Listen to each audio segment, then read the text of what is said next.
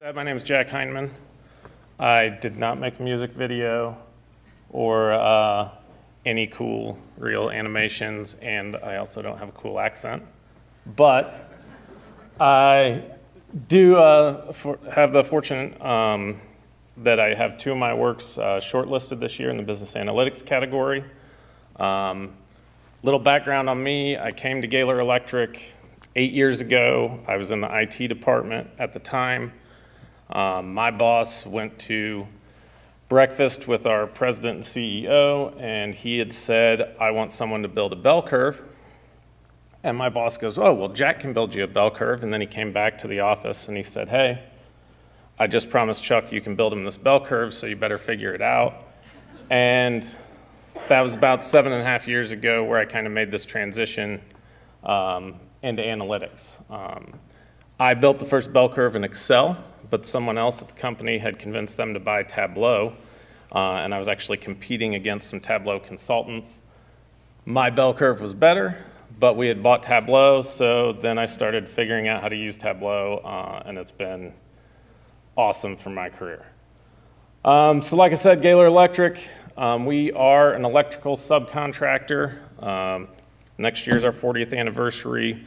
We have offices in 6 states, in the Midwest and Southeast, but we will go anywhere to build projects. We go all over the country, and we will build just about anything other than a single family home. So that's any building you see, we've probably built one of them, and some of them probably didn't go well.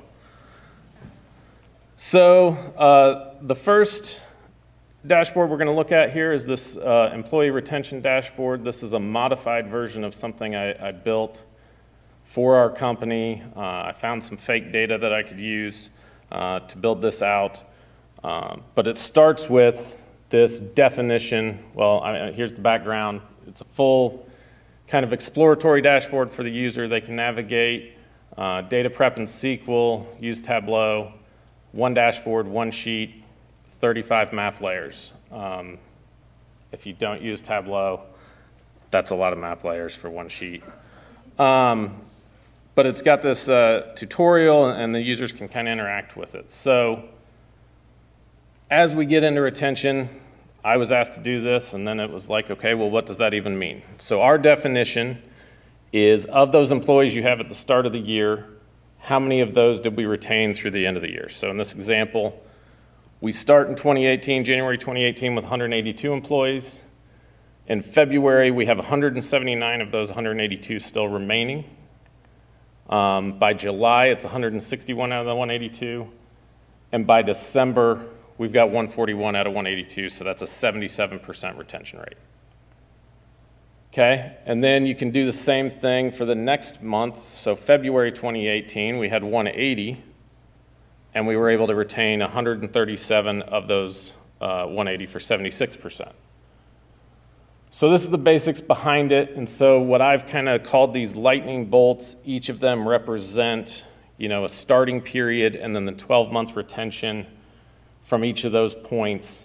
And then they kind of come together to form what I've called this mountain range that is the rolling 12-month retention in our company. So that all works great if I've got 2 minutes to explain it to everyone on what we mean by retention rate. And that's why I built these tutorials. So you can see there on the left, you've got kind of 2 different tutorials. One is kind of how do I read this chart? And so it goes through kind of what I just walked you guys through as what's the math, what's our calculation for retention. And so it walks them through that. And then this other tutorial here above will go ahead and explain the different features of the chart, how you can interact, how you can see a tooltip, change the period, and then also change to the different segments within the company to see different retention rates. Okay, and so this starts to unveil these stories within this data set. You look at this and what's going on during this period. Okay, and so you can see this is now showing a 1-month rolling retention. You can see the April to May 2020, we lost about 10% of our folks with layoffs in this data set, okay? So you can see from June 2019 through May of 2020, our retention rate dropped there to 73%. And then fast forward, if you look at the other side of it, our best retention ever comes on the other side of COVID of the folks that stayed. You know, Superstore's retention reached an all-time high at 89%. Okay, and so then you can look at this for Superstore as a whole, and you can start diving into different segments. And so in the consumer segment here, one of the things you really want to see is those lines go flat. That means you didn't lose anyone for those months out of your retention. So you really want your lines to kind of pull to the right. That's going to reflect a better retention. And then you can see kind of the inverse of that here with this corporate segment and how it really got hit during COVID. That kind of took the biggest impact, but that it's rebounding well currently. And then we've got another segment of the company, the home office segment, that's really struggling currently and overall has been kind of the most volatile area within the company. So that's the first dashboard that I built. And then it comes to, okay, well, how do you solve this problem? You know, if you're looking at this 12-month retention and you get to the end and it's like, oh, we're down to 62%, well, how do we fix that? The key is to fix this 1-month retention. So those are kind of in between 92, 93, 94. If you turn those into 95s, 96, 97s, that's where you're going to be able to fix the 12-month retention over time. So really being able to see what the month-over-month rate is how you kind of get the result at the end.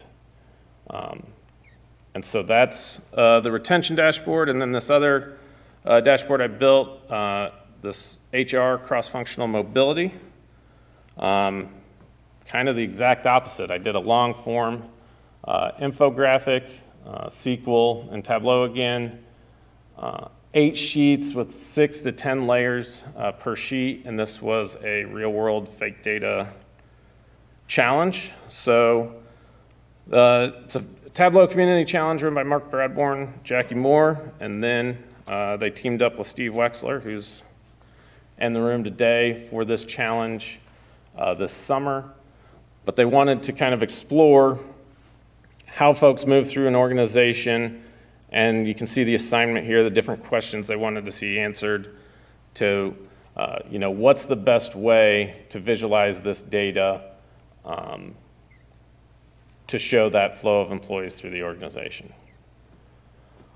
So my mind immediately went to, you know, Sankey diagram, which this, I hadn't built one before, but I decided this was the time I was going to try it. I also knew I wanted something like this and not this. I really don't get much out of this, this Sankey on the right, but I think you can draw some insights from the Sankey on the left. So I kind of had these 3 priorities as I was building it. I wanted to show, obviously, the flow of employees from team to team.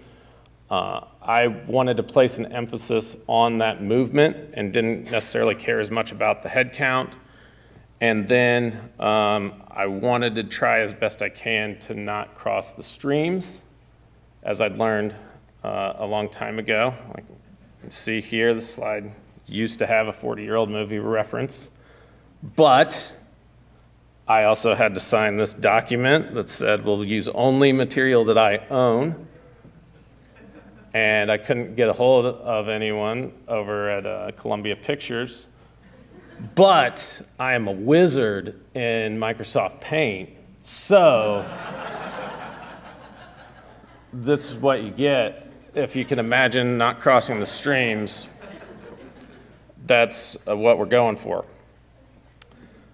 So again, I want to show the movement over the head count. So I kind of built these sections in my Sankey where the bars don't touch, and that was intentional.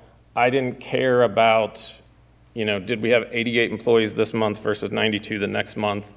I more wanted to make sure you could see at a department or a team level that they own that space. And so you can see here, Department C is the only department that will go into that space. Team 5 is the only team that will kind of occupy this space. And so that's how I kind of did that movement over the head count. And then, like I said before, first Sankey had ever built. So Ken Flairledge provides templates and ways to do this. So you can kind of just inject your data in there to make it easy. And then, like I said, it turned into this very useless slide of the 8 things, but I'll kind of pop through individual. You start to see these stories come out of the data, so you see the new hires and how they kind of flowed into the different teams in the organization. So they hired 20 new employees. However, 8 out of those 20 wound up leaving the company within this 6-month range. And so you can see how different employees kind of made it from a new hire stage up there when they're white, that's the new hire, spill into the team, and then they come down here as a termination down at the bottom.